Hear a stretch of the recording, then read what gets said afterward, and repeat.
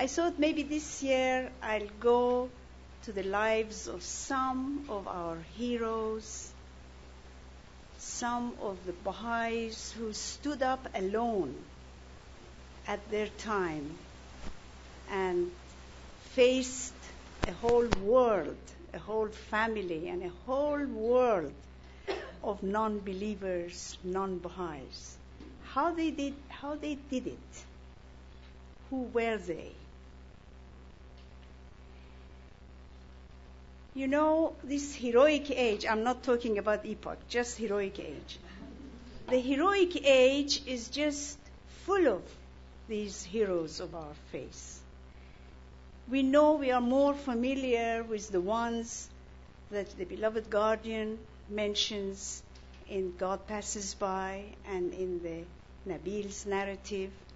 These wonderful human beings who were courageous, who were saintly, who were heroic, who went forward, and they gave their lives. And Shoghi Effendi told us that they are our spiritual ancestors. It's all of us, not just the Persians. The spiritual ancestors of the Baha'is in the East and the West. Now, apart from them, we also have spiritual ancestors right here in this continent of Europe that you live in. I want to talk tonight about one of these heroic human beings and the life that she led and what made her what she became.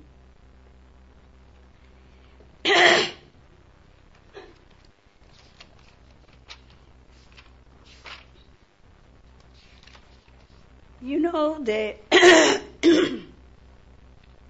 divine plans of Abdul Baha, 16 tablets of Abdul Baha addressed, 14 of it to the United States and 2 to Canada, have something in common, all of them, which is so wonderful.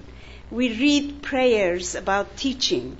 Most of these prayers that is revealed by Abdul Baha about teaching comes at the end of each one of these tablets.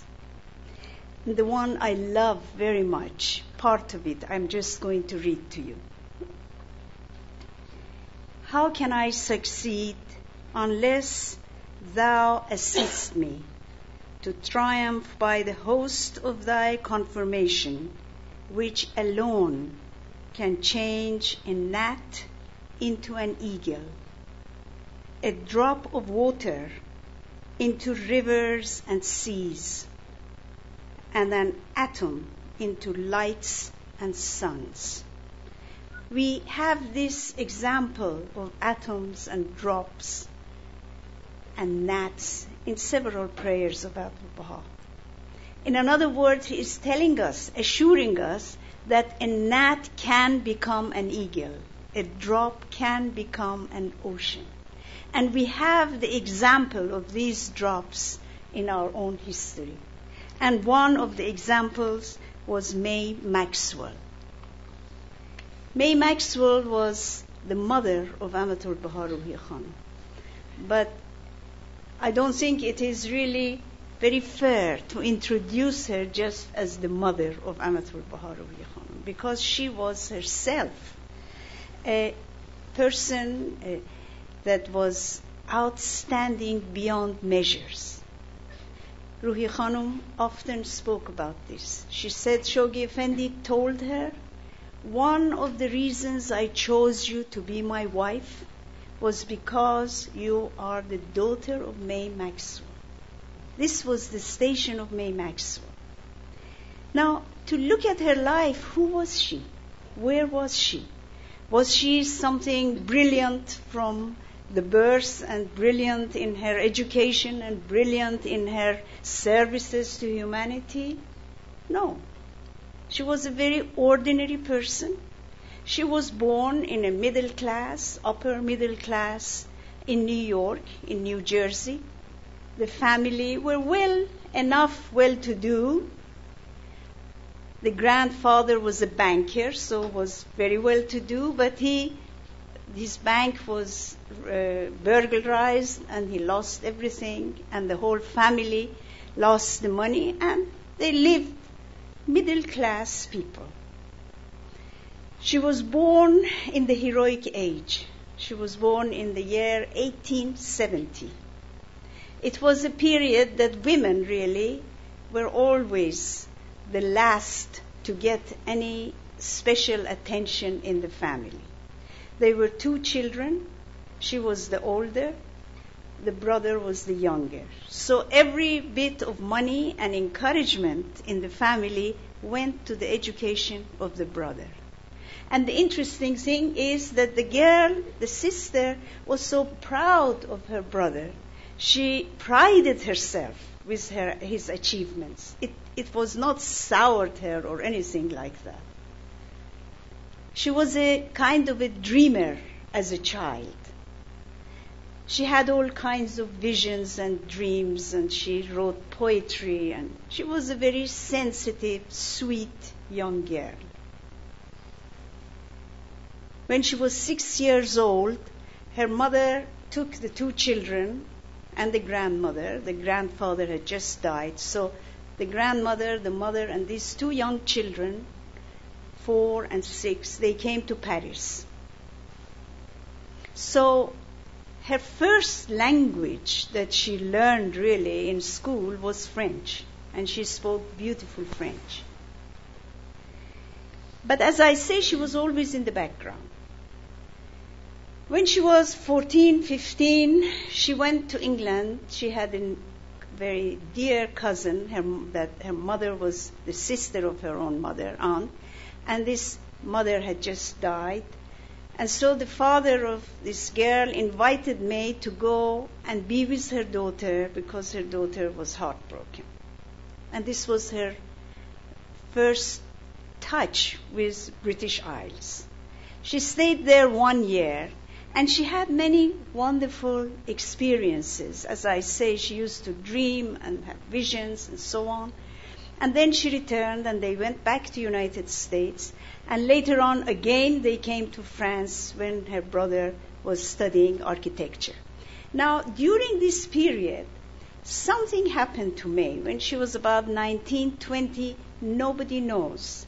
She was struck by some kind of illness that Abdul Baha later on said to one of the believers that May Bowles was struck by a disease that no one knew the cause of it. Had she not found the face, she would have died of it. It was a mixture of physical, nervous kind of illness combined with a spiritual quest. During this period between her 20 until 30, she had this deep, deep desire and the feeling that the truth has come to the world. She must find it. And she would, as much as she was able, she would study everything. At one time, she wanted to become a nun, and she studied Catholicism, and then she discovered that it did not satisfy her.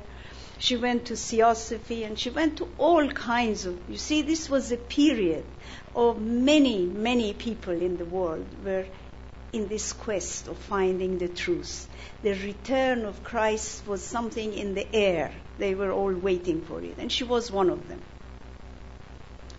So, as the result of not finding, she became very ill. And for 1 year, she was in bed in such a state that she could not walk, she could not do much. And it was at this period that the first group of the Baha'is came to Paris. Mrs. Hearst, who was the mother of the millionaire and the wife of another millionaire, and she had heard the name of Abdul Baha and about the faith, and she was going on a cruise with her own family. She decided to include Akka in her program and go and see Abdul Baha. And she was a very close friend of the mother of May Maxwell. And so in Paris, she came to the home of the Bowles, and when she heard that this young daughter, was very ill, she said, I have in my company a doctor, a very good doctor. I'll send my doctor to see your daughter.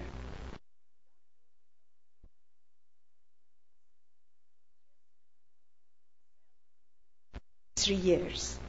And when she went and saw May, when he saw May, he said to her, you know, I cannot do much for you, but I think my wife can. And it was Lua Getzinger who told May about Abdul Baha. And it's very fascinating to know how. She didn't talk about anything, you know, except she said, you know, your answer is in the hand of a prisoner who holds the key to peace. And May had no idea who this prisoner was, key to what peace. When she heard this, she said, I believe, and she fainted. And that's how she accepted the faith, without knowing anything else. Slowly, Lua Getzinger, as much as she knew, she gave her. And then, because she wanted to see Abdul Baha, Mrs. Hertz invited her to be in her party and took her to Abdul Baha.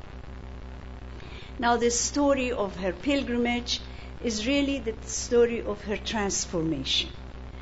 You know, when Abdul Baha said in this prayer that a gnat can become an eagle, I think with some human beings it's a slow process. You gradually come out of being a mosquito and you become maybe a little bird, and eventually you become an eagle. With some believers, it was an instantaneous change in their lives. It was instantly they were transformed. And May Maxwell was one of them. She went to Haifa, she met Abdul Baha. Without knowing very much, she just gave her heart and her soul to Abdul Baha for the rest of her life. And it's very interesting. When she came back from the pilgrimage, her mother was not a believer. She was a very worldly, she was a very wonderful woman, very open-minded, but very worldly woman. Abdul Baha wrote this tablet to the mother of May Maxwell. He said, this is in 1902. He said, "Thy Lord shall strengthen thee this is to May herself. Said, thy Lord shall strengthen thee in a matter whereby the queens of the world will envy thy happy state throughout all times and ages, because verily the love of God is as a glorious crown upon thy head, the brilliant jewels of which are glittering forth unto all horizons. Its brilliancy, transparency, and effulgence shall appear in future centuries, when the signs of God will be spread and the word of God will encompass the heart of all the people of the world." I want to find the one to the mother because it's really very interesting. Because to her he said that your daughter came, she was a mundane and she became heavenly. She was of this world, now she is of the next. She is of the world of kingdom. You see this instant transformation. She was just a human being and she came back home something else. She came back from her pilgrimage. Her pilgrimage is, you should read this story because she has written it herself in a small booklet called Early Pilgrimage. And it is so heartwarming when you read how she gave her heart to Abdul Baha, what happened during this pilgrimage. For example, she speaks of one thing very fascinating. She said, one night I was upset and I told Lua, one of the pilgrims that was with them, she was not very happy with him. So she spoke about something this person had done, which was not very kind. But she just expressed her feeling about it. Abdul Baha arrived very soon after that. He called Lua. Now Abdul Baha wasn't in the room. Nobody had gone to report it to him. He called Lua and he said, I am unhappy because somebody tonight spoke unkindly about another person. This was told in private to Lua. At dinner time, May was sitting in front of Abdul Baha, and she felt that there was something. Abdul Baha looked at her not with very happy eyes. And she didn't know what she has done, but she knew Abdul Baha was not happy, and she burst into tears. And all through dinner she cried. Nobody paid any attention to her, including Abdul Baha. She cried, and at the end, Abdul Baha looked and smiled at her and encouraged her. And it was finished. And she came out, and in her life, according to the testimony of her daughter Ruhiya Khanum, she said, I never heard my mother ever to speak unkindly about anybody. If she had anything to say to somebody, she was straightforward, she was very frank. If they had done something wrong, he would tell them in person. And the way she said it, people took it from her, and it was fine. But this was this method of transforming this woman. She went back. This pilgrimage was in 1898-99. Abdul Baha gave her really a mission in France. And when I say that May was the spiritual ancestor of Europe, is because it's very interesting how through this little group and the very core of it, this May Bowles, the cause of Baha'u'llah within 1 year went to France, they went to England through Thomas Breakwell, it went to Italy through Juliet Thompson, who had just come to go and study painting and heard from somebody that there is this young woman in Paris who knows something about a new religion, and she was besides herself and came all the way to Paris to see May Bowles, and she became a believer. And this, from this little group, this cause of Baha'u'llah in a mysterious way went out in Europe. So to me, she is your spiritual ancestor, a personalized spiritual ancestor. She was all alone in Paris. Her mother she had an open house, and she allowed her to invite people. There was daily teaching work going on. At this time, Abdul Baha sent Mirza Abul Fazl, who was the greatest scholar of the faith, to Paris with a translator to train these new Baha'is. So May's mother was very fond of Mirza Abul Fazl, and so he was coming. Now, the time has come that Abdul Baha suddenly sent a cable to May Bowles, telling her, don't leave Paris. The mother was very surprised. She had written herself a letter to Abdul Baha to say that now this is the last year that we have been in Paris for, 8 years, 10 years. Now we are going back to America, and I want to take my children on vacation to the seaside, so please know that we are going. And what did Abdul Baha do? He sent a cable not to the mother, but to the daughter, and said, don't leave Paris under any circumstances. The mother was absolutely besides herself. She said, what is happening? Who is this man, Oriental man, in a Turkish prison, who is telling my daughter what to do? Who is interfering with the plans of our lives? She was so upset that she went to Mirza Abul Fazl and told this and said, do something. I don't like, what I see.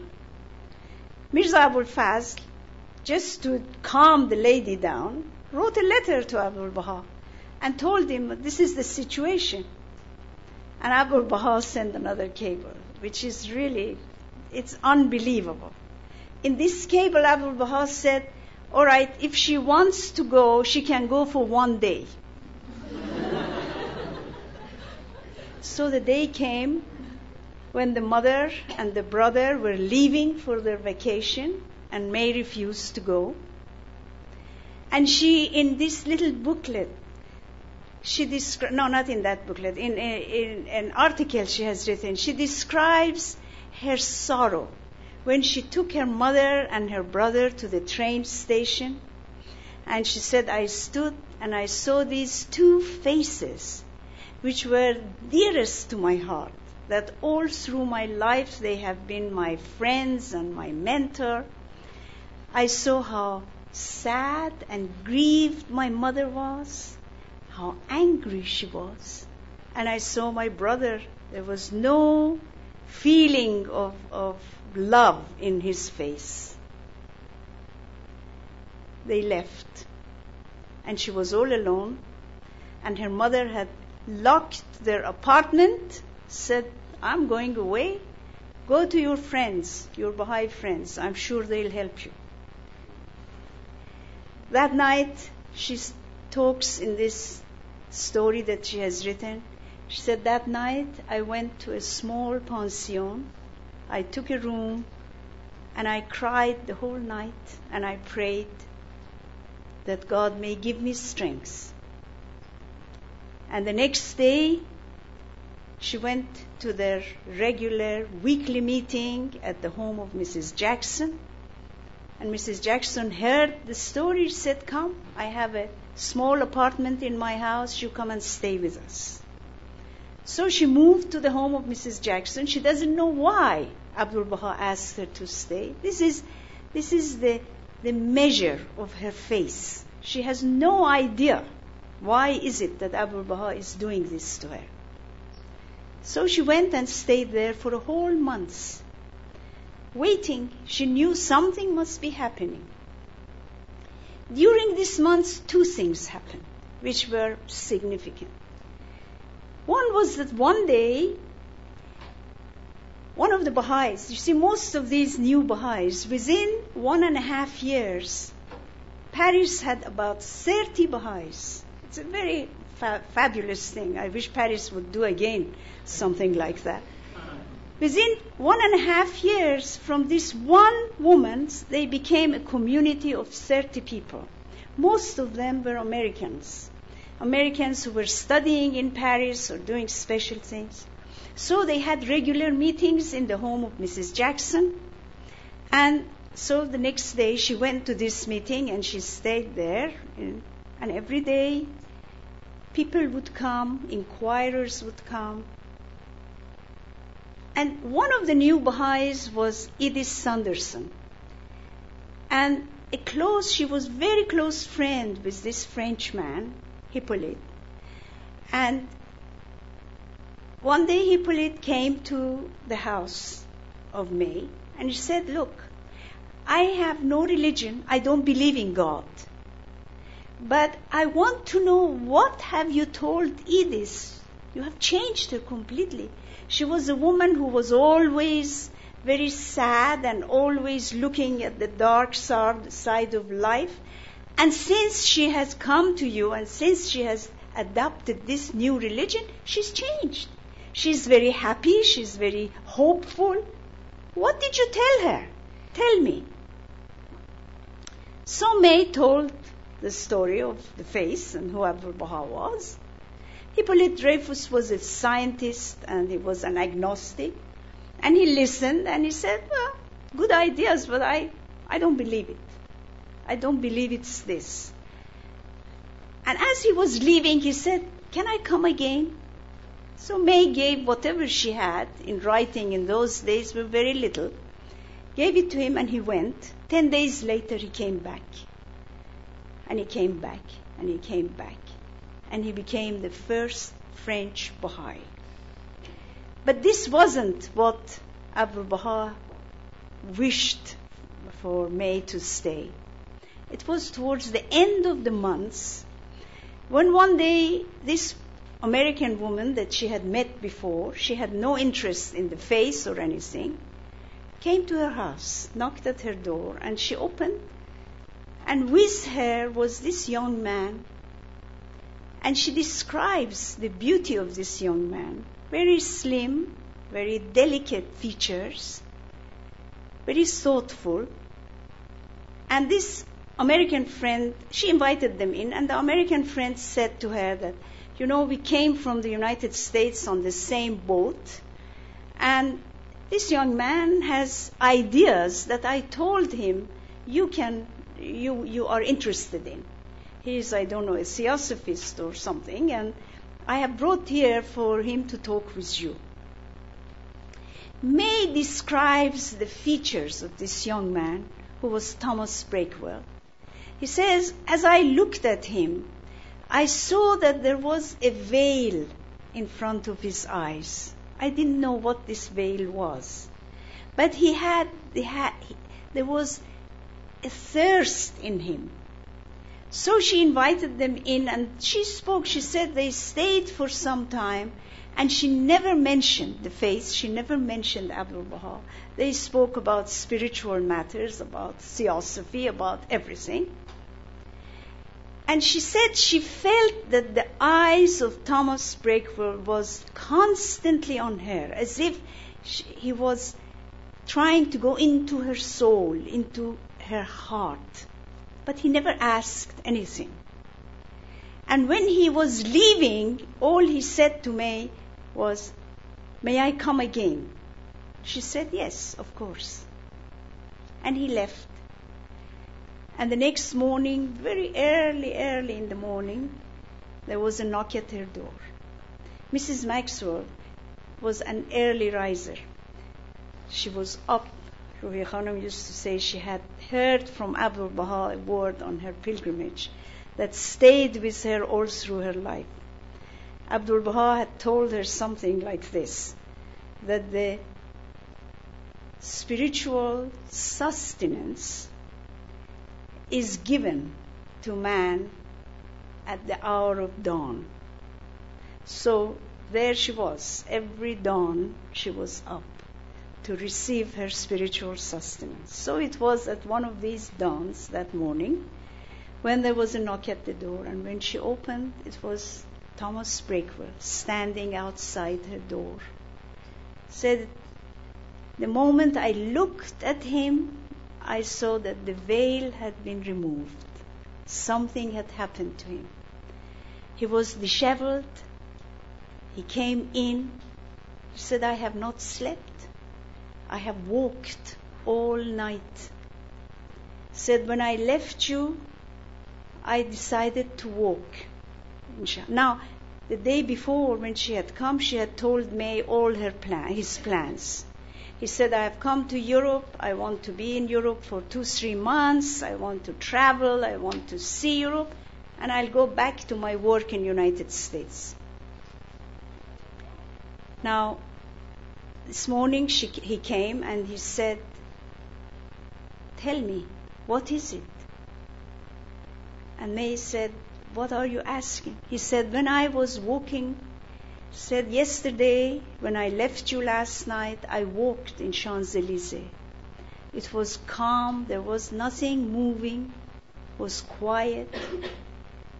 And suddenly there was a gale. And in this wind and gale, I heard a voice. And the voice said, Christ has returned. And repeated it 3 times. He said, tell me, am I insane? Have I lost my mind? And May said, no, you have just regained it. You have just found it. And then she told him about the face, about Abdul Baha, and this young man was another instantaneous transformation. he completely changed all his plans. He had no desire anymore to travel in Europe to see any sights. He did not want to go anywhere. All he wanted to do was to go to Akka and to see Abdul Baha. And then the story of this young man is another one. But what happened to May? It is very fascinating. That day after Thomas Breaker left her, she was so refreshed by this. She decided to go to the apartment of my mother's apartment, which was locked up, but the mail she was collecting, she went to collect the mail. This is now the same day. She went to collect the mail from the concierge there, and there was a cable from Abdul Baha. She opened the cable. All it says, "You may leave Paris now." It is really one of the greatest mysteries that we have in the history of our faith. That day, she was so overjoyed. She went back to gathered her things, and by next morning she was on a train, and she went to her mother. And it's very interesting what happened to the mother. When she arrived, she told her mother the whole story of the whole month, until it reached the end of it and the cable of Abdul Baha that she showed her mother. And her mother burst into tears. And she said, "You truly have the wisest master in the world. You have a wonderful master."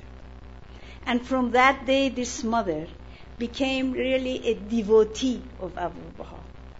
She was not a believer for many years, and she became a believer before her death, when she was very ill, and that the only thing that her daughter could do for her, because in those days people who had cancers, there was no way of reducing the pain, and she was in great pain, and she would ask her daughter to come and pray for her.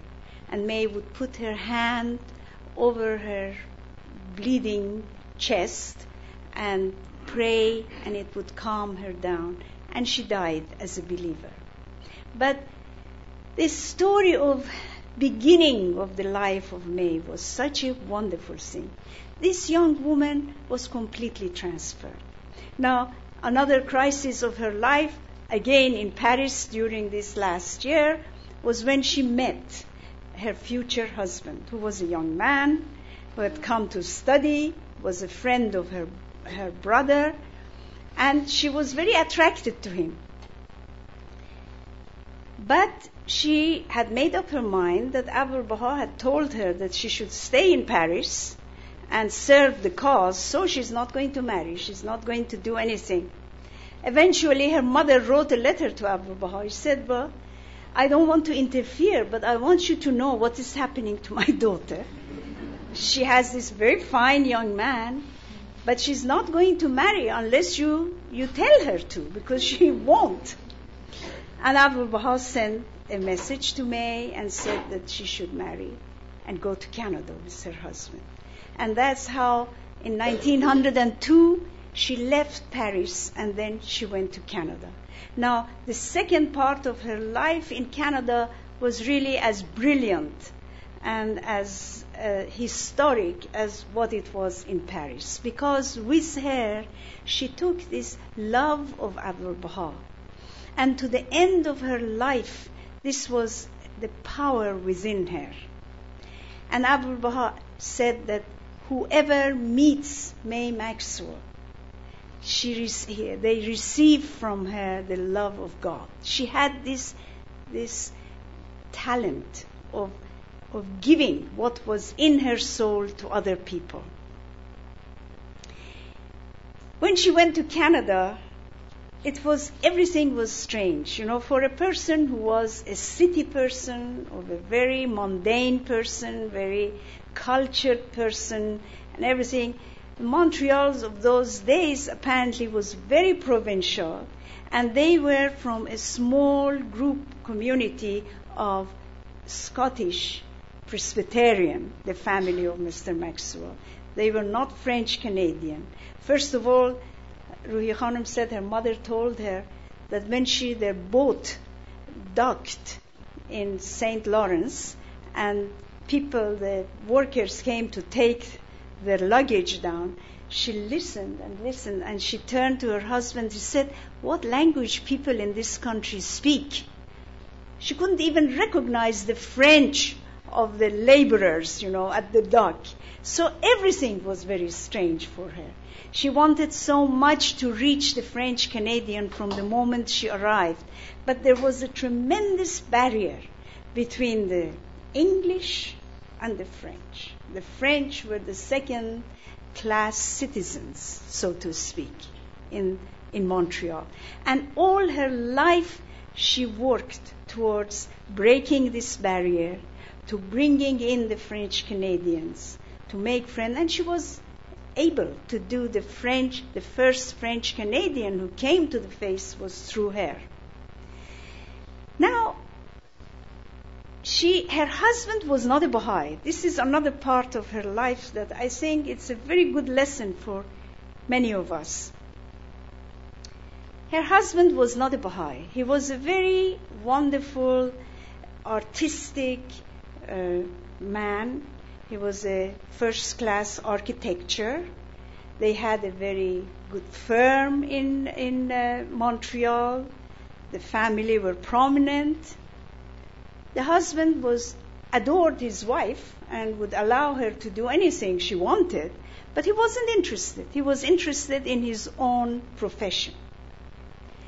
And one of the stories of Mrs. Maxwell at this time, Khanum often used to tell to the young people because she felt it was a lesson for us. She said her mother told her that once she was alone sitting with her husband in the library, and Mr. Maxwell said, "May, I love you. You will be the only woman in my life. I have no interest in anybody else. But all your mind and attention is centered on your religion. And I have my own profession. We are drifting apart." And Mrs. Maxwell was very upset, and she loved this husband of hers. She did not want to lose him. And she thought a little bit. And then she said, "Look, before I married you, I told you that first thing in my life will always be my face. After my face, you come. But the first thing and the most important is my face. I told you from the very beginning. Now, if you cannot go with me on this way, I have to go alone." And after a little while, Mr. Maxwell took her hand and he said, "I will go all the way with you." And she always felt that moment of strength in her life was the cause of making her husband a Bahâ'í. It's a very interesting thing. She did not weaken. She did not barter her face for her marriage, so to speak. And that their life was a very united, very happy, very loving couple to the very end. But Mr. Maxwell was just the opposite of his wife. She was always thinking of the face, of teaching the face, having meetings and this. And Mr. Maxwell was busy with his own life. Until in 1909, they went on pilgrimage to see Abdul Baha. And one night at the dinner table, Mr. Maxwell said, "Abdul Baha, I have a question." He said, "Yes." He said, "My wife worships God through you. The Christians worship God through Jesus. But I worship God directly. Isn't that the right way, so to speak?" And Abdul Baha said, "Where is God?" And he gave this typical answer we always give: God is everywhere. And Abdul Baha said, everywhere is nowhere. This is a philosophical answer. Everywhere is nowhere. A place is just one point you put your finger on. When you say everywhere, you are worshipping God through your own imagination. Then he said, a savage who worships God in a tree or in a stone is closer to God than a person who says, I worship God directly, because he is worshipping his own imagination. While the fellow who is worshipping a tree, at least the tree is created by God. There is a connection there. And this very, very logical answer of Abdul Baha changed Mr. Maxwell. And Khanum always said that her mother believed that the confirmation that came to him was at that dinner table. Then Mr. Maxwell, even to the end of his life, was a very quiet man. Ruhi Khanum used to say, I always considered my mother a saint and my father a very good man. He said when they died, Shoghi Effendi called Mr. Maxwell a saint and the mother a martyr. So Khanum said, I really recognized and saw the values and the personalities of my parents through the eyes of Shoghi Effendi. He recognized that heroism of a martyr in Mrs. Maxwell, and he recognized the beauty of a saint in Mr. Maxwell. Now, in that pilgrimage of 1909, something very important and you might say drastic happened in the family of the Maxwells. One day, Mrs. Maxwell was holding one of the babies, one of the grandchildren of Abdul Baha. The mother was there. And Abdul Baha came out and saw her and looked at her and he said, you like to have a child, don't you? And Mrs. Maxwell said, oh, I love to have a child, Abdul Baha. Abdul Baha said, I will pray for you if you promise that nothing will come between you and the service to the cause. And Mrs. Maxwell said, Master, you know that nothing will ever come between me and service to this cause. No child, no husband, nothing. And Abdul Baha promised her that he would pray for her in the shrine of Baha'u'llah that God may give her a child, if it is his will. And Ruhi Khanum was born a year later, and that in her upbringing of this child, she never forgot the promise that she had given to Abdul Baha, that the cause was always first in her life, and it remained first to the end of her life. And she brought up this child with this concept that Baha'u'llah is first, is the priority in life. Everything else will come after him and around him. And this was the education that she gave to her daughter. And the end of her life is really a brilliant part of her life. When this only beloved child of hers became the wife of Shoghi Effendi, it was so much for her. She could not believe that, that she has given this daughter to the guardian of the faith, that's in such a sublime position. And this was all the time in her, what can I do for Shoghi Effendi to express my gratitude for this honor that he has bestowed on me. And it was the time, I said I won't talk about epochs, but it was the time of the first 7-year plan that Shoghi Effendi wanted the American Baha'is to leave their homes and pioneer and travel to South America. So she had it in her heart that she must do this. as an act of her gratitude to the cause. She was 70 years old. She had very weak heart. The doctors had told, and she was all her life, she was an invalid. She asked if she could go to South America, and Shoghi Effendi wrote and said, it's meritorious, but you have to have the permission of your doctor and the consent of your husband. Don't do it without his consent. This is very interesting.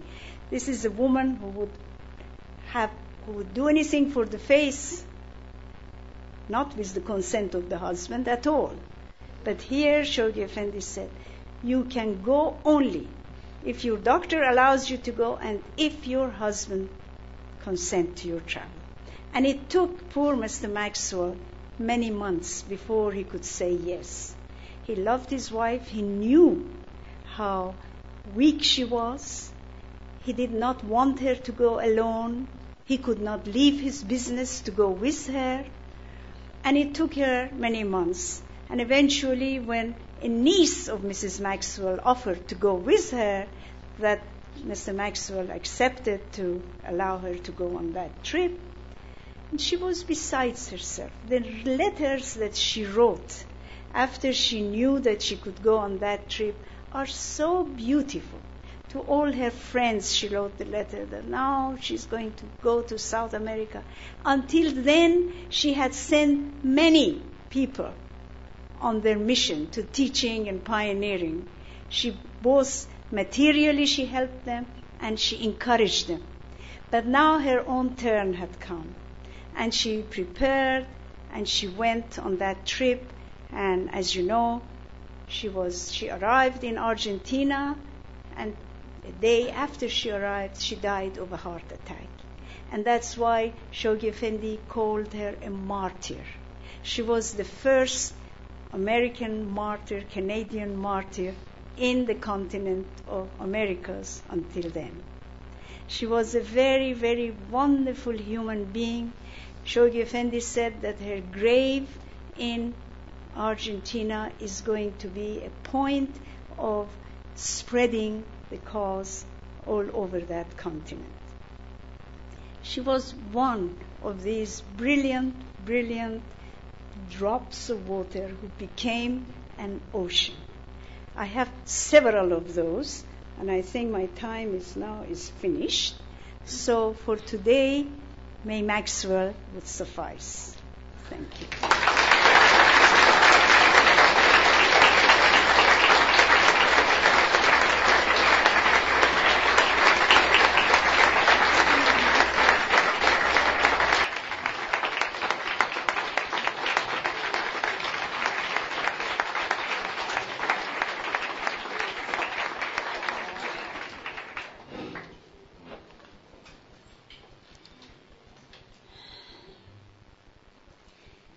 You know, these stories that I have collected slowly, they have a purpose behind them. It is not just stories. I'm trying very hard to tell you about lives that are so different from one another. These are not all the same. People that I'm talking about, they are the two ends of the whatever. My English is gone too. Yes. So when you are talking so much about unity, this is another part to remember, that they have been in the history of our cause men and women who championed the cause of Baha'u'llah. They became heroes in this cause. And they were so different from one another. And sometimes I think if we put all of them in one community, boy oh boy, we will have quite a clash. Because they were such strong individuals with their own opinions and personalities. They were not wishy-washy people. Ruhi Khanum used to say often, whenever she came across such problems of disunity in her trips, she had one word, one sentence that she would repeat. She used to say, this cause of Baha'u'llah is so big, is so great. It can take all kinds of people in it. All kinds of characteristics and people can come within this cause and be allowed to serve their own ways. We have Baha'is, thank God, the majority, who are able to work together, to consult together, and to plan together. But we also have Baha'is who are such individuals that they cannot work with anybody else. They are loners. And in our lives, Ali and I have seen some of these wonderful people, and we saw how, for example, Shoghi Effendi treated them. Would pick one of these people and give that person something to do, a special service, and would leave them alone, let them do it, because he knew that they can do their best if they are alone. They take the order from him and they do it. So I'm saying this so that we can remember these stories we are telling and hearing about. They are very different people. I spoke yesterday about May Bowles Maxwell. Now, she was a person, an embodiment of love, of nurturing, of mothering. This was her personality. She was so full of love that no one could come across her in life and not receive some of that love. It was just like a fountain pouring out of her. And she was forbearance, she was forgiving, this was her nature. This was one personality. Then today I'm going to tell you the story of another woman. And it's so wonderful that so many of these heroes of our faith, particularly in the West, they were women. This woman was extraordinary. The reason why I picked her up today to speak about it was especially because of this beautiful video, first thing in the morning, when our Romanian friends showed of Queen Mary of Romania and her statements about the faith. This is Mar Sarut. We have heard Mar Sarut all our lives. We have heard of her services. We have been proud of her. Shoghi Effendi spoke of her as the star servant of the cause, the star teacher in the cause of Baha'u'llah. In Persian, he said that she was the pride of all men and women in the Baha'i world. She was an extraordinary woman.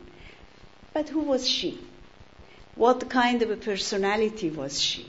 How did she started? What family she was born in? What environment she grew up?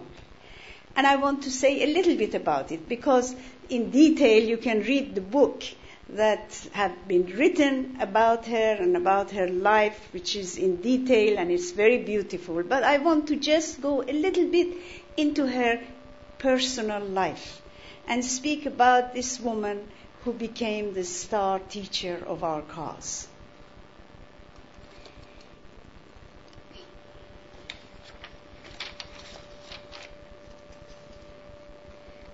First of all, I go on with my stories according to Ali's presentations every day. Still, we are in the period of the divine plans of Abdul Baha. We have not come yet to the 10-year crusade. I have many exciting stories of that time because I was myself part of it. So I was a witness, an onlooker.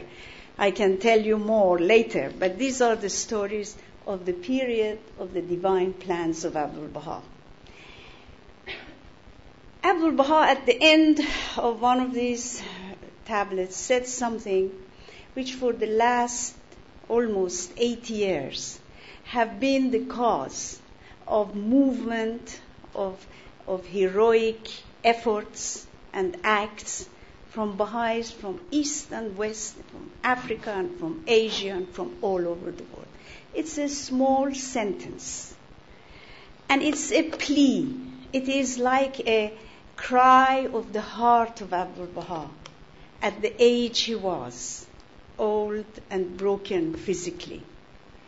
He said, "Oh, that I could travel, even though on foot, and in the utmost poverty, to those regions, and raising the call of Ya Baha'ul Abha in cities, villages, mountains, deserts, and oceans. Promote the divine teaching. This, alas, I cannot do. How intensely I deplore it. Please God, ye may achieve it." How many Baha'is that we know that who left their homes and went into the jungles and the deserts for this one word of Abdul Baha. They tried to do what he wanted to do and he couldn't do at the end of his life. When these divine tablets of Abdul Baha reached the Baha'is in America, thank God that there were few believers who arose instantly and in the lifetime of Abdul Baha moved out of their homes and they did travels and pioneerings. One of them was Marsarout. Now Marsarout was born in a home, in a family of very, very devoted Christians. Her father was a canon in the Baptist church, and you know the Baptist church in the United States is a pretty fanatical sect of Christianity. She was brought up in that atmosphere, in that home. She was a very intelligent, individualistic person. And thank God she was in America, so as a woman she was able to go to college and to study and to have a good education. She became a teacher. She was in love with English language. And she became a principal in a school that was too closed in. She couldn't bear it. She came out and she took for some years to teach Shakespeare in the university. She loved that. That was also too much holding her down. So she became a journalist. And that gave her more freedom to see people. But it's very interesting to see what she did at the beginning of her journalism. It's very fascinating. When I read this, we have only seen Marsarout in her photograph towards the end of her life, when she was a very simple-looking woman, not very beautiful. You never thought that this woman in this picture, once upon a time, was a journalist who loved to report. She moved from her own hometown and she went to Pittsburgh, that in those days was the place, the center of money and developments and everything. And it was the period, 1900, when the motor cars had just come out. So she became a fast writer about the motorists and the motor cars and the latest models, and she would go from one party to another to meet these people who were motorists and their women who were dressed in Paris. They were very wealthy people. She really became a journalist of the socialist people of her time. It was there that she met with a lot of missionaries. Because Pittsburgh was the center of money in that time, a lot of missionaries had come to Pittsburgh trying to get money out of the wealthy people for their missions in Africa and in South America and so on. So she moved also with the missionaries. One day in a cafe, she was sitting with this group of missionaries, and one of the missionaries expressed himself very loudly the fact that, after all, people are not, unless they are Christian, they are heathens. You have to be Christian. And by Christian, he meant Presbyterian, mind you, not just any Christian. Unless you are a Presbyterian Christian, then you are a heathen. So this nobody else in the world is saved except that. Martha Ruth was a young woman and moving amongst them. She loudly expressed her own view that she couldn't believe that that was true, that she felt that other people, maybe if they had a belief, that they had a right to salvation too. Now, it just happened that one of the Baha'is were sitting at another table. His name was Harry, what was his name? I forgot. Roy Wilhelm, that's right. Roy Wilhelm. Now, Roy Wilhelm was one of the most wonderful Baha'is of America, and he heard this. So he thought this woman has something, it's good to reach her because she has expressed a view which was close to the faith. So Roy came afterwards forward when this group got up to go, and he said, excuse me, I couldn't help hearing what you said, but I want to tell you about Abdul Baha and what Abdul Baha had said, that humanity is one and this and that. He started expressing all the teachings, and of course the missionaries were not interested. But Martha Ruth took her card out and gave it to Roy, and she said, send me some books. I'm busy now, but send me something to read. And for a whole year, this dear man sent Martha Ruth books. There weren't many books, papers and pamphlets and anything about the faith, prayers. And Martha Ruth was so busy, she never had time to read these. So she would receive these things, and whenever she found somebody who was spiritually a bit attuned, she would give these things to them. She never read, she didn't know what this man was talking about. But Roy Wilhelm never failed to see her whenever he was in Pittsburgh. And this perseverance of the teachers, it is something unbelievable. I sometimes think I put myself on the place of that man. And she was very open with him. When he would say, did you read it? She would say, no, I haven't had time yet, but I will one day. I would have probably given up. I said, well, this woman isn't interested. But not Roy Wilhelm. He would just continue. Send pamphlets and send papers and send books and try to see Martha Ruth. And eventually, Martha Ruth in Chicago was probably cornered somewhere. And the first American Baha'i, Thornton Chase, told her about the faith, and she became a believer. Now her life completely changed.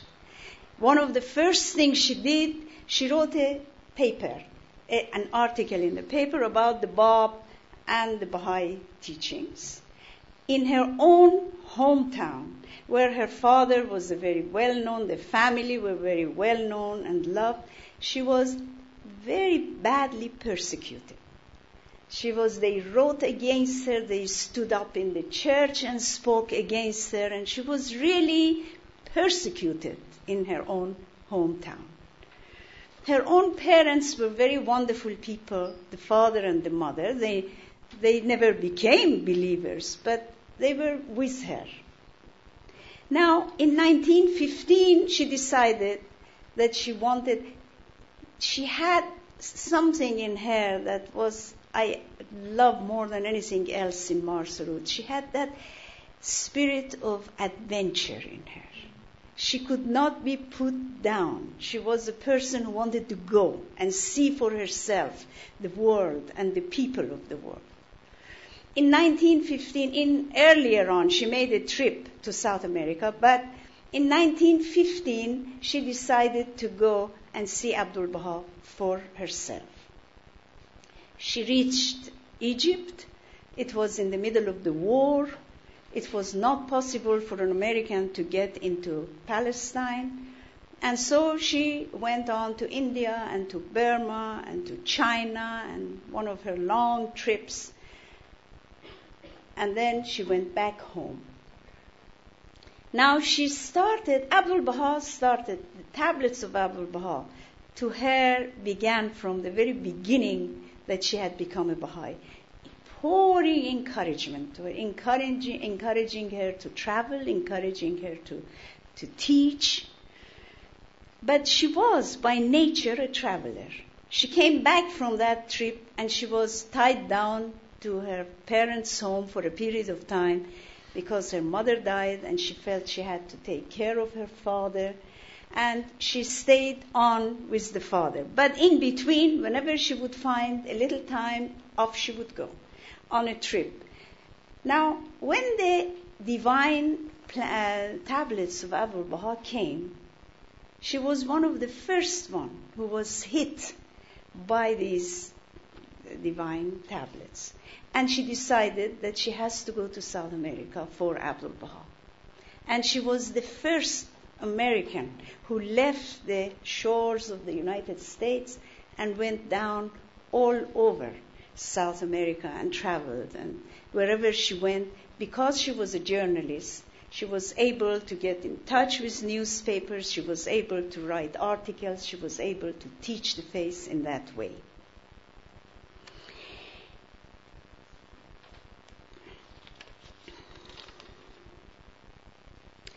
Now,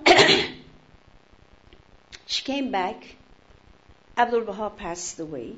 She was never able to go and see Abdul Baha, and it was a very great sorrow in her life, because she tried in 1915 and she wasn't able to see him, and afterwards she was not able to go, and when by the time she was ready to go, Abdul Baha had passed away.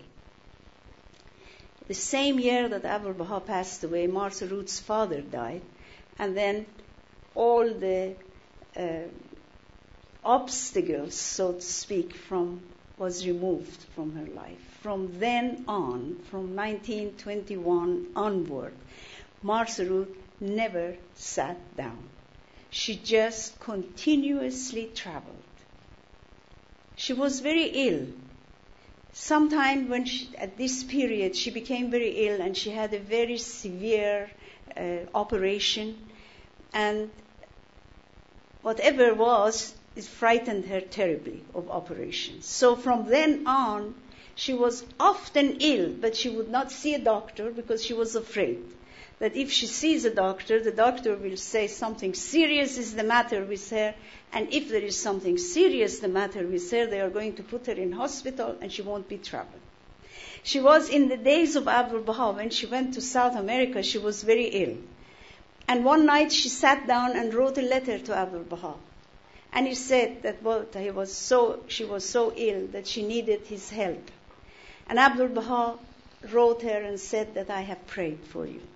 And Martha Ruth recovered, and she believed that prayer of Abdul Baha, that tablet of Abdul Baha, was her healing. And all through her life, this tablet went with her everywhere, and whenever she was very ill, that she would stay a little bit, she'd read the tablet, she was sure in her own heart that she would be all right. In one of her trips, when she went to China and to Japan, she traveled with another wonderful hand of the cause of God, Agnes Alexander. And it is very adorable to see in the notes and the writings of Agnes, and also to memoirs of Martha Ruth, they were, again, two people so completely different in character and in their personality and in the way of their lives that was unbelievable. And then Martha Ruth writes in her own notes that how hard it was to put up, with the slowness of Agnes. She was very fast. Agnes was very slow. She wasn't afraid of anything. Agnes was very careful of not to say anything to the Japanese to, make them unhappy in their cultural ways. Martha Ruth didn't care about anybody's culture. She felt that she had something to say, all right, she will say it. And Japan, I don't know if any of you have been to Japan, I have been to Japan only maybe 25 years ago, which is very modern Japan. But Japan of early 1902 and 3 and 4 was a Japan of such tradition that you could not walk without thinking of how you should take your first step and so on. I remember when Ruhi Khanum went on a tour of Japan, I was terrified because everywhere we entered, you had to take your shoes off first at the entrance to the house. Then when you went into the house, if you want, to go to the bathroom, at the door of the bathroom, you changed again your shoes and went into the bathroom, came out, you put the other shoes on, you came out. When you went out, you put another. It was these shoes alone really terrified me. I remember once we went to a private museum and in the middle of this, and there was a very important person who was showing the museum to Ruhi Khanum. And in the middle of it, she excused herself to go to the bathroom. I went with her, and she forgot to change the shoes. And you should have seen the silence, in there, as if some great crime has taken place. Now, if this was the Japan of 1978, 79, you can imagine what it was in 1902 and 3. And with the free spirit of Marcerut, poor Agnes Alexander had a lot of trouble, trying to hold her down. Nevertheless, they were two lovers of the cause, lovers of Abdul Baha, and they were able to work together, and they traveled all through Japan and all through China. She fell in love with China. That became her love, and many, many times, whenever she went to the east, she would tour the whole of China. Now, she came to visit, after the war, she came to visit Shoghi Effendi in 1923. It was her first pilgrimage. Now, Shoghi Effendi was setting up the Bahâ'í Bureau in Geneva, and he needed someone to hold it and to take care of it. So he thought Marcerut was the best person. She was very wonderful in meeting people and presenting the face. And he asked her to go and establish this Bahâ'í Bureau. Marcerut went. She could not stay more than a few months. This was too much, tying her down to an office. That was not life of Marcerut. She stayed there for a few months until she found somebody else to train them and give them, and off she went again.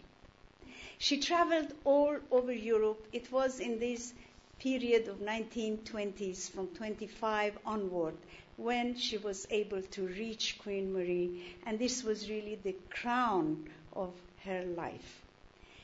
And the friendship, personal friendship that she established with the Queen was another side of her life, that how much she was loved and admired by that woman. In one of her travels, she became often ill. In one of the travels, she came to the Holy Land. Shoghi Effendi called her and asked her to go to Iran because there was a great persecution, and he wanted her to go and help. Maybe as a journalist, she could help the Baha'is. And that 4 months that Marcerut traveled throughout Iran was a very wonderful thing. There are many, many Baha'is that met her. There are so many photographs in villages and in small towns that she took with Baha'is. But one important thing that Marcerut did in Iran, which was unique, because nobody had been able to do it neither before nor since Marcerut, and that was the contact, the close contact with the family of Tahirih. She went to Qazvin. How did she manage to do that? This is, for me, is a mystery. I wish somebody would one day explain it. The family of Tahirih are even today, they are very, very fanatical people. All the terrible slanders that was really targeted, Tahirih was targeted to, and her name was targeted, came from her own family. They were extremely fanatical enemies of the cause. And they never allowed the Baha'is to go near them, allowing them to go to the house, to meet the family, to get any information. And Marsarout, an American woman, how she did it, I don't know. But she managed to go in Qazvin to the home of the families of Tahirih. And this beautiful book that she has written about Tahirih, a lot of the information comes firsthand that she got from the family. Now, when she was really tired and very ill, very often at this time she would receive these most beautiful cables of Shoghi Effendi, which Shoghi Effendi poured out. You know, if you read some of, I'm sure in the book you have noticed, some of the letters and cables of Shoghi Effendi, almost all of them, addresses her, this is very unusual, they are very few, addresses her as dearest Martha.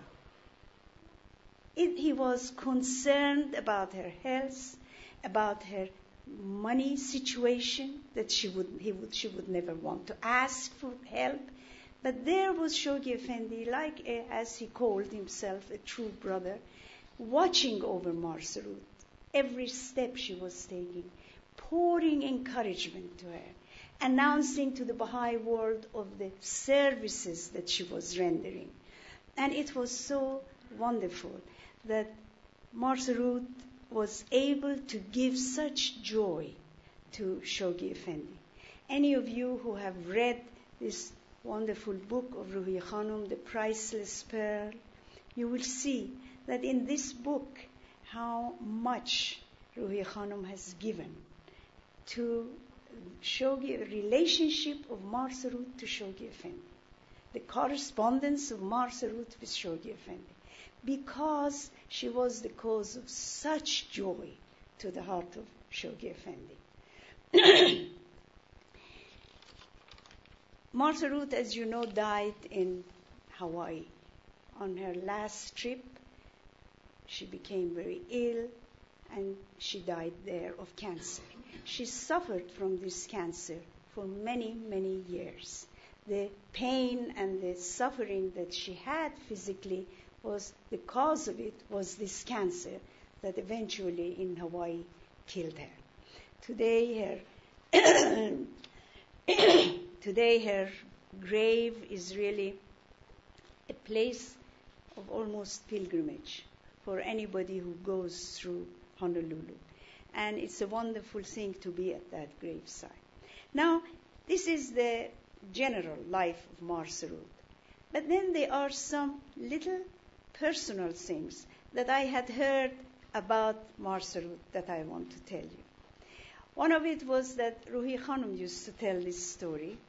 She said she was 16 years old, and it was that time that so much praises of Marsarout from the pen of Shoghi Effendi would come.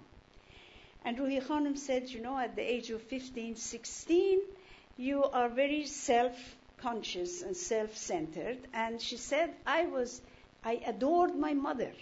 And I thought that there is no one in the world like my mother.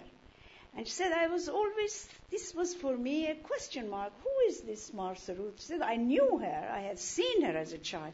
But who was she compared to my mother? Why is it that Shoghi Effendi speaks so much about her? So Marsarout came to Montreal. Ruhi Khanum was 16 years old. She said, first of all, I was very surprised to look at her because she was so kind of dowdy, you know. She didn't have beautiful clothes. She didn't dress up well. She was very plain. And she said this for me at the age of 16. I didn't think much. She arrived and she had written. They had arranged for her to come on a teaching trip. And she had asked Mrs. Maxwell to arrange for her to see the director of the radio station in Montreal. And so Mrs. Maxwell had gone. She was a very well-known woman. She had many friends.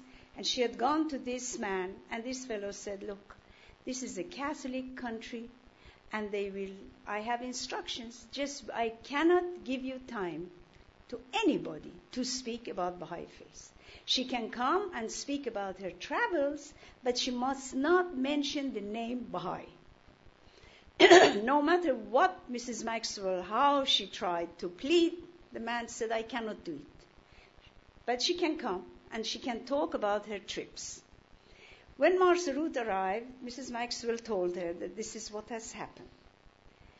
She didn't say anything. The next morning, they had an appointment to see this man. And Ruhi Khanum said she never forgot Marcerude. She came down the steps, and she said in their home, I don't know, the Maxwell home, which is now a shrine in Montreal. It's a very beautiful house, and it must have been very beautiful in the days that the Maxwells lived in it, because Mr. Maxwell was an artist, was an antique collector. He had beautiful things. Everything in that house was really essence of beauty. And Ruhi Khanum said always on their entrance there was a mirror, and in front of the mirror they had flowers. And at that day they had a huge bowl full of tulips. And Khanum said that I was watching, to see what is going to happen now.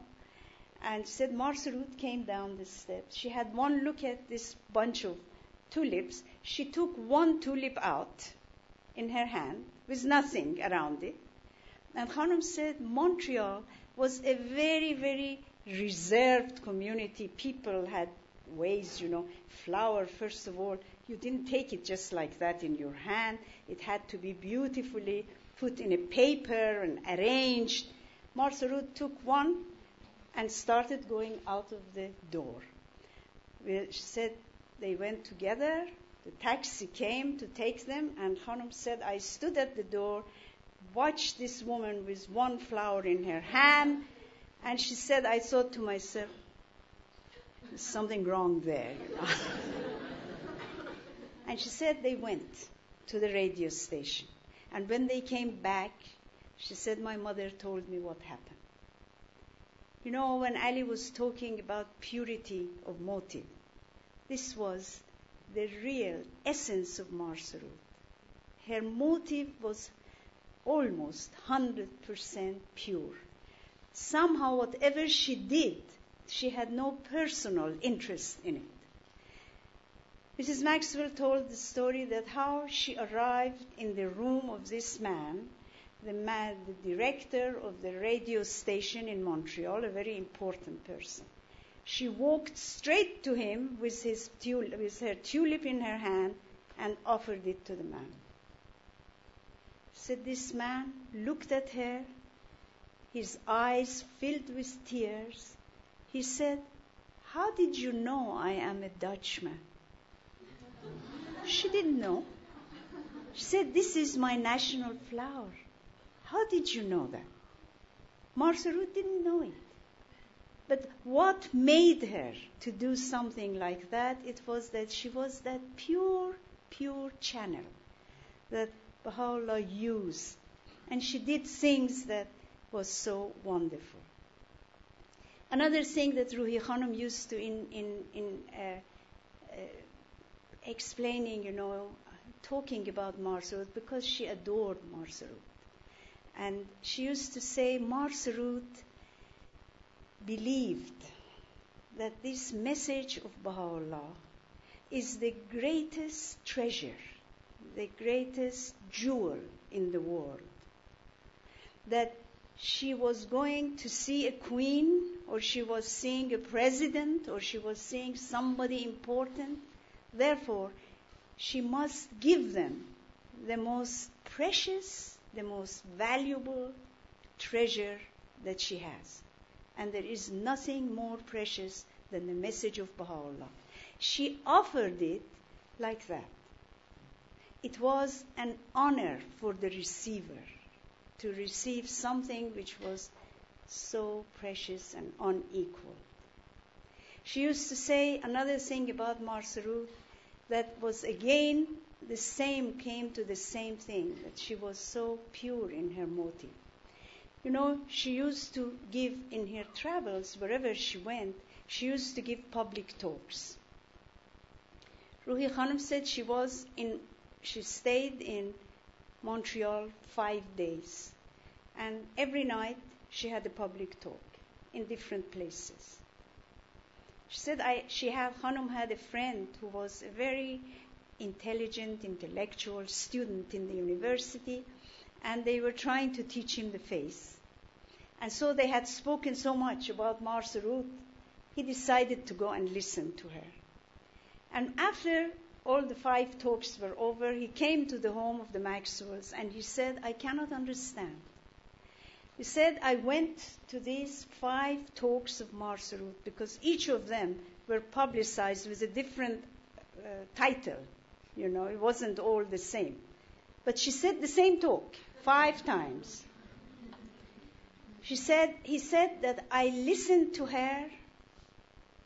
There was everything she said, if I want to boil it down, I can say it in 2 sentences. But what was in that woman? What she said, it took you, it went into your heart, it went into your soul. She captivated her audience. What it was that love that she had in her heart, and that she had put herself. She used to say, Ruhi Khanum said, so often she heard Marsarout saying this sentence, step aside, let Baha'u'llah do it. Don't stand in the way of Baha'u'llah. Step aside and let Baha'u'llah do it. This was her motto, so to speak, in life. This was the wonderful, wonderful person that I thought we should hear of, because you are living, all of you, in Europe, and there is another woman who is the pride of not only the continent of Europe, but the pride of the Baha'i world. She is a person that throughout this dispensation will always be known as the star teacher of our faith. We should follow her examples and try to be like her. I don't know if I can tell you another story or the time is finished. Yes? And another such person, very different in personality, who also rose in the lifetime of Abdul Baha and became the cause of the joy of heart of Abdul Baha, and left United States, after reading the Divine Plan, was called Leonora Armstrong. She's not known as the way Marsarout is known, but she was in her own right and in her own place a very, very great and wonderful human being. I had the privilege, I never saw Marsarout, but I had the privilege of meeting Leonora Armstrong. She was a young woman from a very, very humble background and family. She had become Baha'i in New York through May Maxwell. And when these divine plans came, she was a teacher in school. She wanted so much to leave and go to South America and teach the faith. Her whole family said that how can everybody turn against it? A woman, a single young woman, to go to South America is murder, is disaster. You cannot do it. So she came to May Maxwell in one of her trips that she was in New York, and she told her that this is what in my heart, I don't know what to do. My family say that, I am frightened. And May Maxwell was a mountain of encouragement, just poured her life on her and encouraged her. And she said, go. I wish I was free like you. I wish I had the youth. I wish I had the time to do what you can do. You go. Don't wait. And Leonora herself told me this story. She said, when I was leaving New York to go, May Maxwell took me to, she said she was a very, very as I say, from a very humble background. She said she took me to the best, most expensive department store in New York, and she bought me clothes like as if I was going on a marriage trip. Said she bought me all the silk underwear and a silk dress, like a bridal trousseau that she gave her. She said, you are going on this trip, I want you to go as a bride. And this wonderful young woman alone, she left and she went to Brazil. She had wonderful stories of how she arrived and she didn't have much money, and the only place she could rent at the beginning was a garage in the family, in a home of a big family. They rented her the garage. The weather was very hot. This was in El Salvador, Bahâ'í, which is a very hot place. It was very hot, and she said when I closed the door of the garage, I'd suffocate. And she said if I opened the door and there were bunches of flowers that young men would throw into her garage, trying to express their feelings towards her. So she had very, very rough time, but she settled and she lived there, she married there, and she established the faith in Brazil. She was the person who opened this beautiful big country of Brazil. And it was so wonderful. In 1996, in one of the last trips that Ruhiya Khanum did, was the last time she went to South America. We went to Brazil because they celebrated the 70 years after she had gone. Leonora had gone and opened the country to the cause of Baha'u'llah. And she, at the end, what she did, the service she did there was so wonderful. She opened a kind of a orphanage, and she took in her home. She trained, she had no children of her own, but she brought up and educated 18 children, that from some of them babies that people would come and put outside her door, and she would take in and she would bring them up. And then she had an orphanage that to this day still is running by other people. But she was a very wonderful people. She was another one who was able to bring joy to Abdul Baha in his whole lifetime. Because these divine plans of Abdul Baha, very few responded in his lifetime. These were the few people who did. And another one, and that would be the last one for today, was Haid Dunn, who was also with his dear wife in lifetime of Abdul Baha, was able to leave United States and go all the way to Australia and open Australia to the faith. These were such unique and wonderful human beings that if we study their lives and read about their methods of teaching, it is the greatest lesson for us, how to follow. These are our role models. They are there for us to follow in their footsteps. Thank you.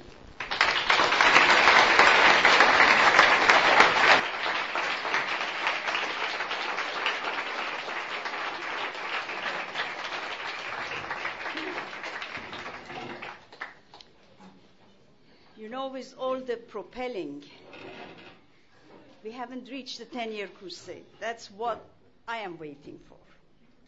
Everything until now, all the stories I have told you are people that, with the exception of one, I had never met. I have read about them. I have read Shoghi Effendi's messages and cables about them, and I have heard a lot about them. And I'm really dying for tomorrow to come, where I can get to a field that I have personally known people, worked with people, and with my own eyes, I have seen these words, beautiful words of beloved guardian, in action. So we have to wait until tomorrow.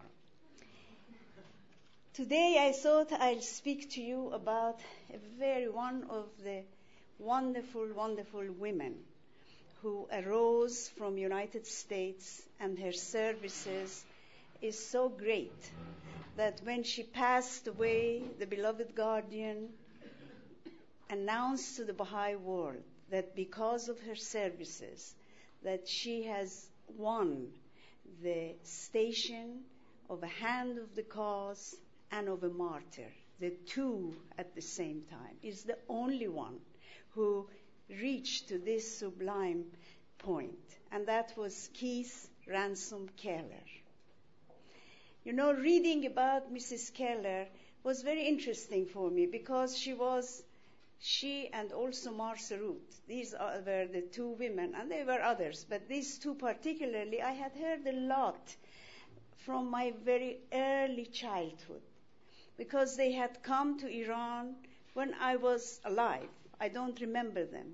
I have some vague idea that I remember somebody like Keith Ransom Keller, because I heard that in my parents' home there was a very big gathering. I have some kind of an idea that there was this lady there, very strange. She looked very different from all the women I had ever known.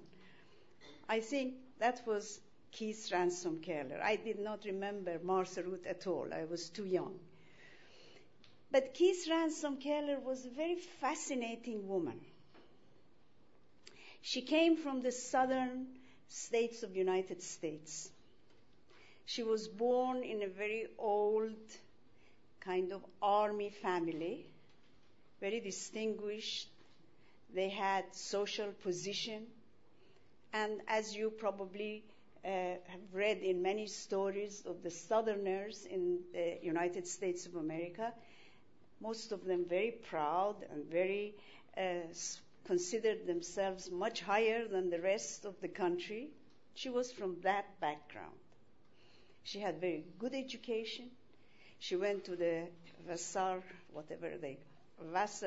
University, which was one of the top university for women in the world and in the United States. And so she had all the social advantages in her hand when she graduated and came out. And she married a man she loved very much and had very happy life with him. And together they went to Paris and she studied some art. You know, she had everything that was considered the best at her time. Another thing that I love about Keith Ransom Keller was that she loved beautiful clothes. I wish I had the pictures of these women to show you. But this Keith Ransom Keller, if you see her photographs, she's really fascinating.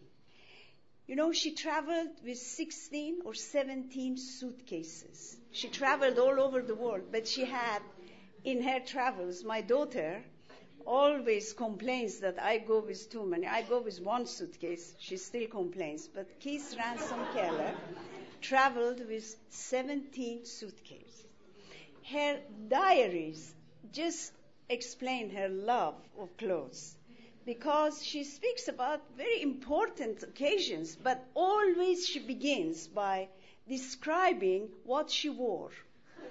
She said, at this such and such a meeting, I wore my mauve and purple outfit, and I had my such and such a hat on, and I wore such and such a jewelry. She loved clothes. And she was a very distinguished woman. She was very tall and slender. So you can imagine a woman like that, dressed so beautifully, she attracted so many people. She became a Baha'i in 1921. She never met Abdul Baha. She became a Baha'i really after the ascension of Abdul Baha. But her service to the cause began very soon. In 1926, she came to the Holy Land and met Shoghi Effendi. And she fell in love with Shoghi Effendi. I want just to read what she wrote. It was at a time when the convention was on in Chicago, in the United States, and she wrote a letter from the Holy Land to the Baha'is in the Wilmette. And it just pours out from her heart her love for Shoghi Effendi. She said, any one of us is ready to die for him. But can we conscientiously number ourselves among those who are willing to live for him? And that's what she did. From that moment that she met Shoghi Effendi, she really lived for Shoghi Effendi. And when she wrote this, and when she met Shoghi Effendi, she of course she did not know, she only had 7 years of life ahead of her. And these 7 years were spent in the propagation of the faith. She started traveling all over the United States, all over the Caribbean islands. Then she went to India, and she went to China, and she went to everywhere. These women were quite something. I think one day we will have dramatic authors like Bahâ'í, which I hope to write novels about these women. They are such beautiful books. I am fascinated by whoever traveled, and I have read quite a lot of books about these women in last century and in the beginning of 19th century and end of 18th century, when they got up and alone traveled in different parts of the world. If you read, they are fascinating human beings. I think one day we will have writers who will write this story about these women and their courage and what they did, in their lives. She was traveling in India when Shoghi Effendi called him to stop the travel and come immediately to the Holy Land. This was in 1930. She went to the Holy Land from India with the hope that she will go back and continue her trip. And in Haifa, Shoghi Effendi, for 3 days, really it was an intensive course for Keith Ransom Keller about Iran, the condition of Iran, the situation of the Baha'is, the persecution of the Baha'is. It was at a time that the government had closed the Baha'i schools.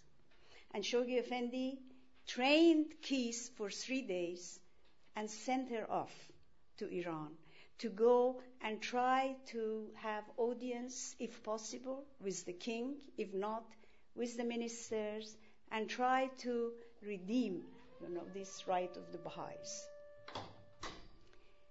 Can you imagine maybe you can't, I can imagine. In 1931, 32, the lady with 17 suitcases and her beautiful clothes arrive in Iran.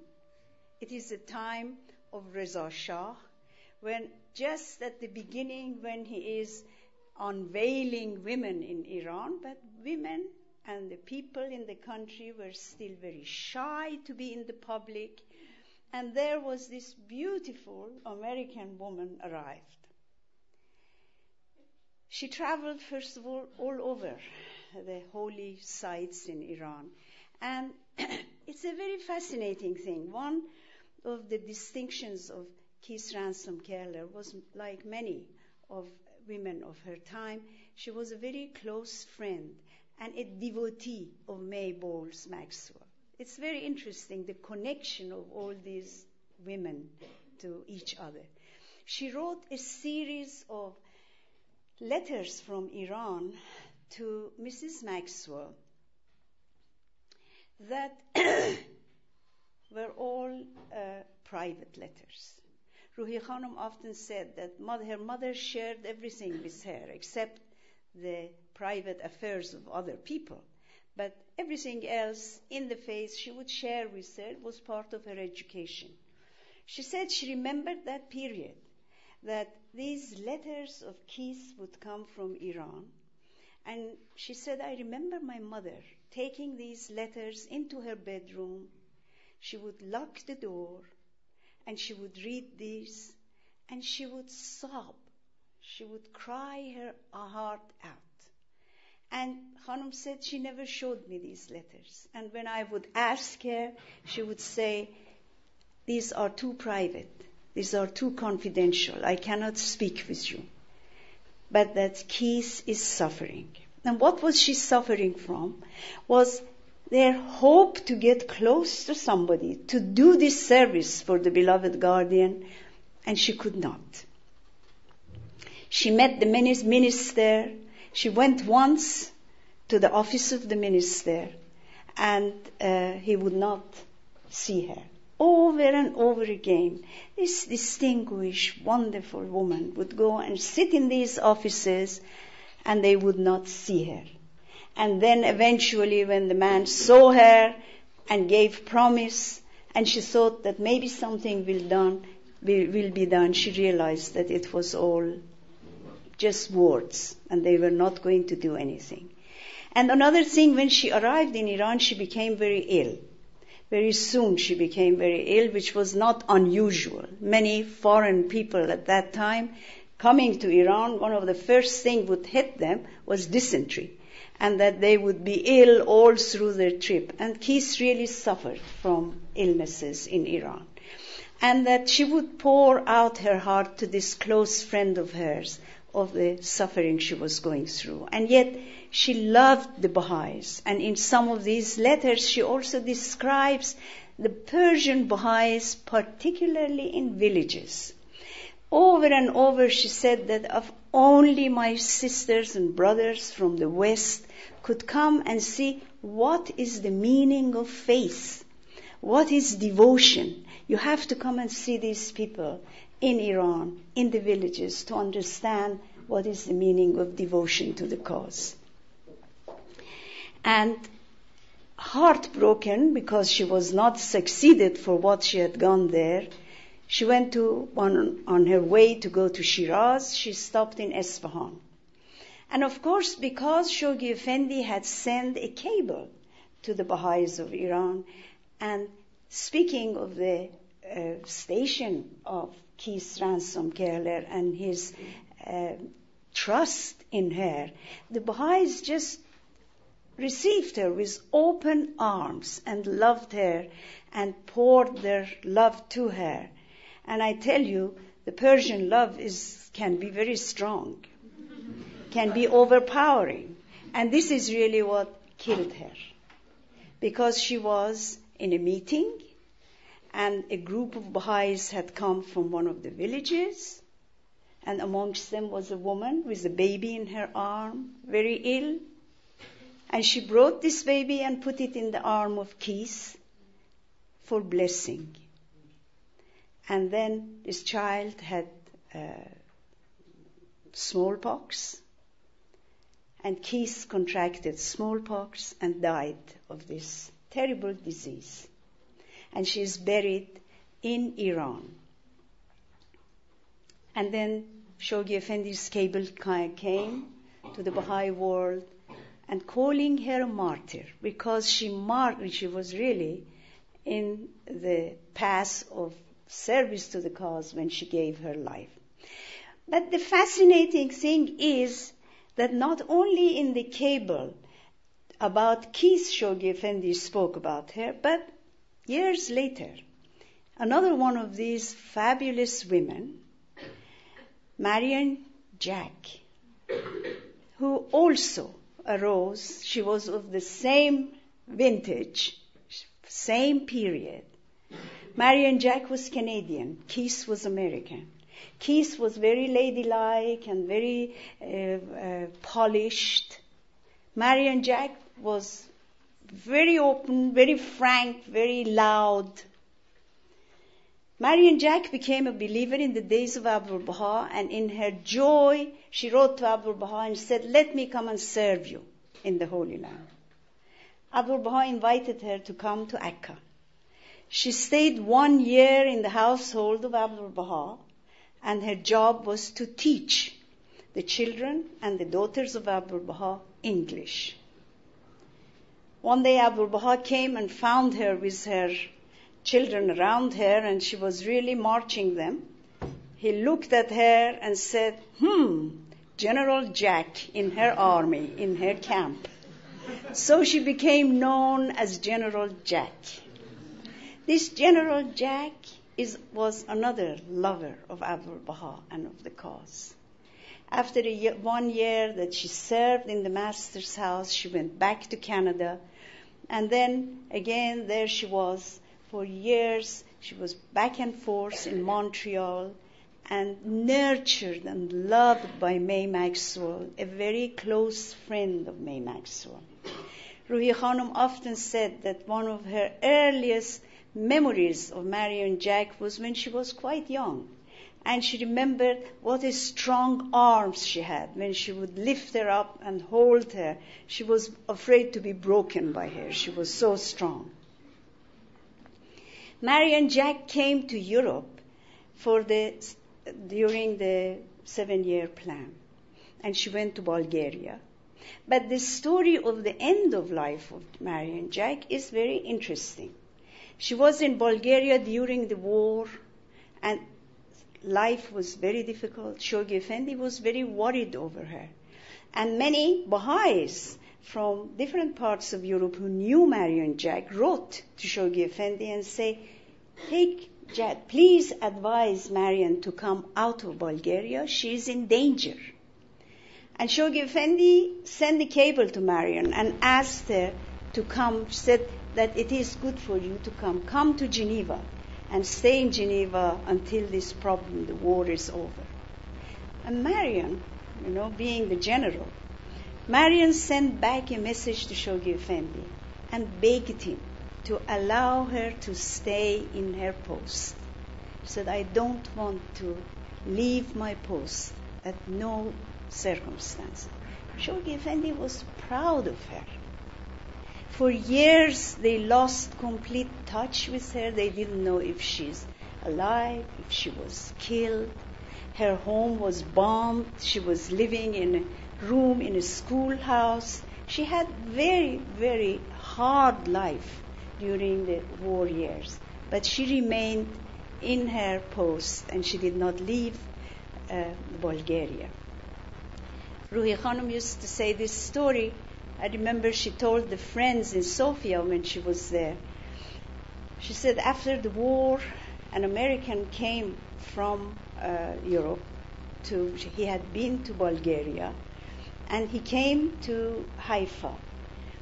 And it was the first time that Shoghi Effendi had news of Marion, that she was alive, that everything was all right. She was in great need. And Ruhi Khanum said, I sent a letter to Marion and I asked her to tell me what she needed. And she said, with the mail later on came a letter from Marion. She had stood on a piece of paper and drawn the shape of her feet. She said, I have no shoes. Send me a pair of shoes. And Ruhi Khanum said, I went, and it was after the war, and Haifa even today is not a place for shopping, but in those days must have been very difficult.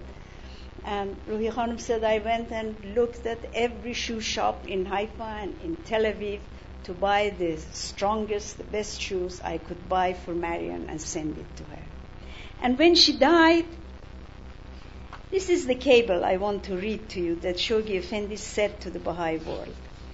Because it's a very interesting thing how Shoghi Effendi linked the lives of a number of Baha'is together in this cable. He said, mourn loss immortal heroine Marion Jack. Triumphant soul now gathered distinguished band co-workers, Bahâ Kingdom. Now, it's really, you can imagine, Marion Jack has gone to Bahâ Kingdom and there is a feast. And who is in this feast? Mars Root, Lua Getzinger, May Maxwell, Hyde Dunn, Susan Moody, Keith Ransom Keller, Ella Bailey, Dorothy Baker. whose remains lying in such widely scattered areas globe as Honolulu, Cairo, Buenos Aires, Sydney, Tehran, Isfahan, Tripoli, depths of Mediterranean Sea. You go back to these places. Honolulu is where Mars Root is buried. Cairo is where Loa Getzinger is buried. Buenos Aires is where May Maxwell is buried. Sydney is Hyde Dunn. Tehran is Susan Moody. Isfahan is Ransom Keller. Tripoli is Ella Bailey. Depths of Mediterranean Sea is Dorothy Baker. These are number of believers who went out to serve and they died away from their homes. And Shoghi Effendi put them all together and gives us a picture of the gathering of these precious souls. Now, all of them, close friends, all of them, when I read the life of every one of them, they were all close friends. And they were all people who knew each other from young age, from the beginning that they had become a Bahâ'í. Although Dorothy Baker was younger than the others, but she was also raised by a grandmother who was in the same group of the Baha'is. They were all devotees of Abdul Baha. All of them had only one thing in mind, to serve Abdul Baha. It was really, to me, it's such a wonderful thing when we know of the lives of these believers. As there is time, I tell you a little bit about Susan Moody. This Susan Moody so little is spoken of her outside Iran, because her services was primarily in Iran. She was another very unusual human being. When she was very young, she always wanted to be a doctor. So quite young, she went to medical school, and the first time that she was in a dissection room, she fainted, and she decided this wasn't for her. She couldn't stand it. So she went and studied other things and did other works. She was 52 or 3 years old. When she wanted so much to be a doctor, she decided to go back to the medical school. And she became a doctor at the age of 60. Well, that's 60 today is much younger than 60 in 70 years ago. When she became a Bahâ'í, and she was a doctor, and she had written to Abdul Baha, and she had met Abdul Baha in the United States. Abdul Baha called her, wrote her a letter, and said, very good, you are a doctor. There is a great need for a woman doctor in Iran. He invited her to come to the Holy Land, to make a pilgrimage, and go to Iran. Now, that is Iran of very early years of the 20th century. I heard so much about this Dr. Moody from my mother and from my grandmother, although I never saw her. But she is a living, I think, as if I have known her and I have seen her. When she arrived, first of all, it took her 3 months to be able to travel to get to Tehran. It was so many problems that from the Holy Land, how she went to Baku, and Baku went, I don't know, to Tbilisi, and from there, and eventually by mules and by all kinds of unbelievable ways, she arrived in Tehran. There were no women doctor at that time in Iran, and women would not go to the doctors, to men doctors, and this was a big problem. And that's why Abdul Baha wanted a Bahâ'í woman doctor to be in Tehran. She went and she opened after some months. Eventually she was able to, and they were about 4 Bahâ'í doctors, men at that time, in the Tehran community. And they had planned, when Dr. Moody came, they thought it's a wonderful opportunity. They sat and talked together and planned to have a hospital, which would be by them. And there was apparently amongst them 1 or 2 non-Bahâ'í doctors who wanted to join this group. But it took a long time before this dream was realized. And Dr. Moody decided not to wait and opened her own clinic. Believe me, when you hear the stories of what she saw in the clinic, in what condition her patients would come to her, and there's almost at the edge of death that they would agree to come and see her. She had no nurses. There were no nurses in Iran, in Tehran, to help her. How much difficulty she had to make women who were going to have for their childbirth not to have the old, very unhygienic form of delivery that was common amongst the people. She wanted to train nurses. She couldn't find anybody who could be trained at that time. And it took her many years. This woman in this condition lived in Tehran for 17 years. At the end of 17 years, others came to her help. Another American doctor came to help her. A nurse came to help her. Amongst the Persians, she was able to educate girls gradually to train them as nurses to help her. But she lived under such condition. And then, although she was serving the whole community, she wasn't a doctor just for Baha'is, because the women of Tehran, they all were in her, they needed her. And they would come to her, and her clinic was open to everybody.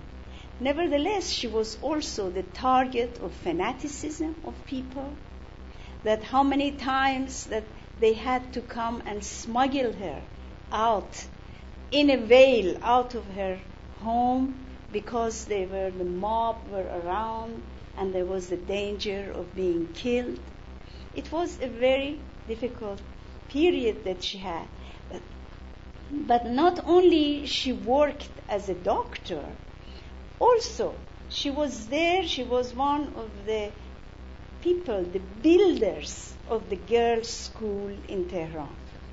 There was a time when they had opened the girls' school and she had brought a young girl, 21-year-old girl, Miss Kappas, who came to be the principal of the Bahâ'í girls' school and also the right hand of Dr. Moody altogether.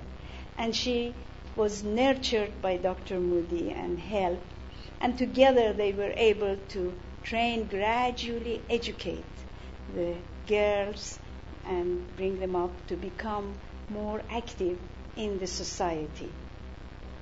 After the war, one of the most terrible tragedies, this is the First World War, one of the greatest tragedies that happened in Tehran was this terrible attack of typhus in Tehran, which killed tens of thousands of people were killed. One of them was Miss Kappas, a young woman, and she was only 29 years old when she died at that time. And this broke Dr. Moody's heart because she had taken her like a child of her own, a daughter of her own, and she lost her life. She stayed there till 1926. At that time, she became a very close friend of the American consul and a very close friend of her wife of the consul. And that there was a very terrible period of uprising of Muslims, which was continuously going on. Every now and then they would have all kinds of attacking the foreigners, the Christians, the Baha'is, and the Baha'is were always the scapegoat, no matter what. Whatever political condition was in the country which caused trouble, it was the Baha'is who became the scapegoats and lost their lives. And an incident like that, this consul was killed.